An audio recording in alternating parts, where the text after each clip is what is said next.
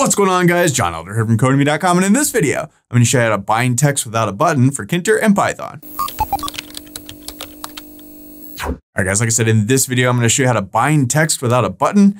But before we get started, if you like this video and want to see more like it, be sure to smash the like button below, subscribe to the channel, give me a thumbs up for the YouTube algorithm, and check out Codemy.com, where I have dozens of courses with hundreds of videos to teach you to code. Alright, so I got asked this question for PyQt5 the other day. I figured, hey, I will do it for that, and we might as well do it for Tkinter as well. How do you bind text without a button? Now, usually when we do bindings, we click a button and then it binds a thing or does a thing or whatever. So how do we do it without a button? So you can see I can delete this and I can say, hello, this is me typing. And as soon as I type, it appears down here in the label. So notice we're not now clicking a button, which takes the stuff from here and then transfers it to the label like we normally would. We're just typing stuff, and as we do, it pops up in the label. So that's what we're gonna look at in this video. So let's head over to our code. I'm using the Sublime Text Editor and the Git Bash terminal as always. And as always, you can find a link to the code in the pinned comment section below, as well as a link to the Tkinter playlist with over 200 other Tkinter videos. So check that out if you haven't so far. So I've got our basic Tkinter starter code that we've always got. So let's just come through and rough this out real quick. Let's create a text box. I'm gonna call it my text. That's gonna be a text box. We wanna put it in root. We want the width to be, I don't know, whatever. Let's say 50, the height to be like 20. And let's also give this a font of Helvetica and like a size of 14 to make it a little bit bigger. All right, so then let's my_text.pack this guy and give it a pad Y of 20 to push it down the screen a little bit. So there's our text box. Now underneath this, we also need a label. So I'm gonna create a label called my label. And this is just gonna be a label. We wanna put it in root. We want the text to equal type stuff above, whatever.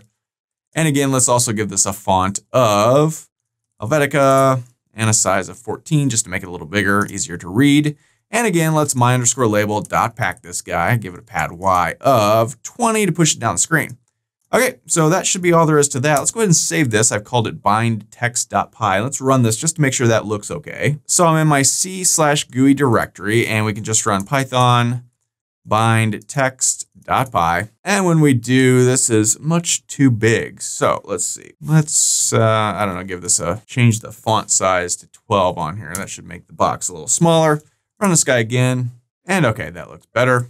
So we've got our box. We could type stuff in it. Nothing happens. Now we just need to bind this text box. And we've done bindings before.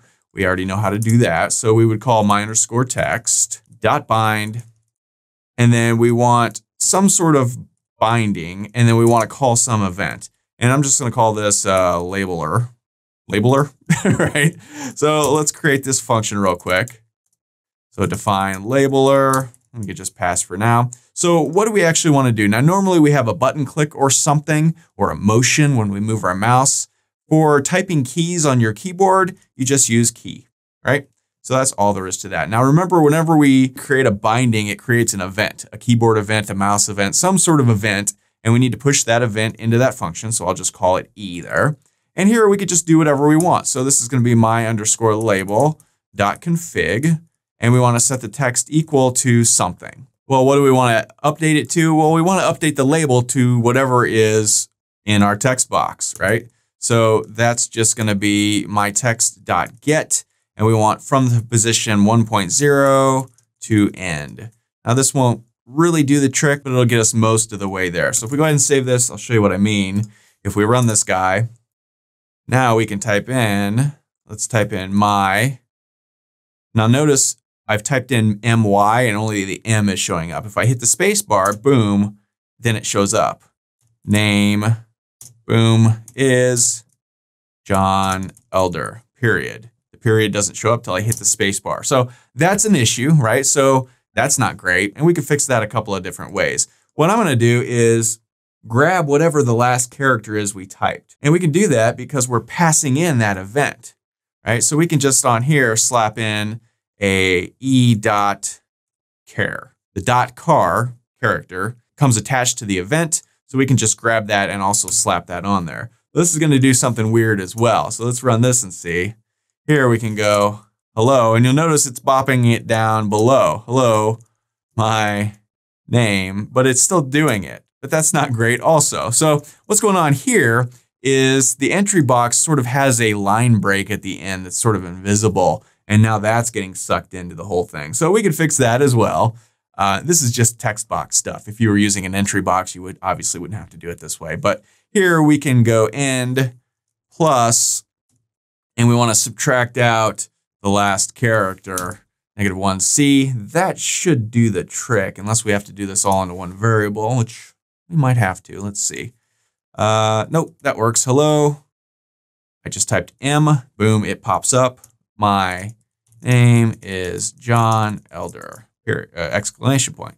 And there we go. So as we continue to type, the things pop up, right? And this just keeps going on, going and going, whatever. And that's all there is to it. So that's how to sort of bind text from a thing directly to a thing without having to, click your mouse button or hit enter or do some other thing. You click a button, for instance, anything like that. Pretty simple. And that's all there is to it. So that's all for this video. If you'd like to, be sure to smash the like button below, subscribe to the channel, give me a thumbs up for the YouTube algorithm, and check out Codemy.com where you can find all my courses, over 47 courses, hundreds of videos, and the PDFs of all my best-selling coding books. Join over 150,000 students learn to code just like you. My name is John Elder from Codemy.com, and I'll see you in the next video.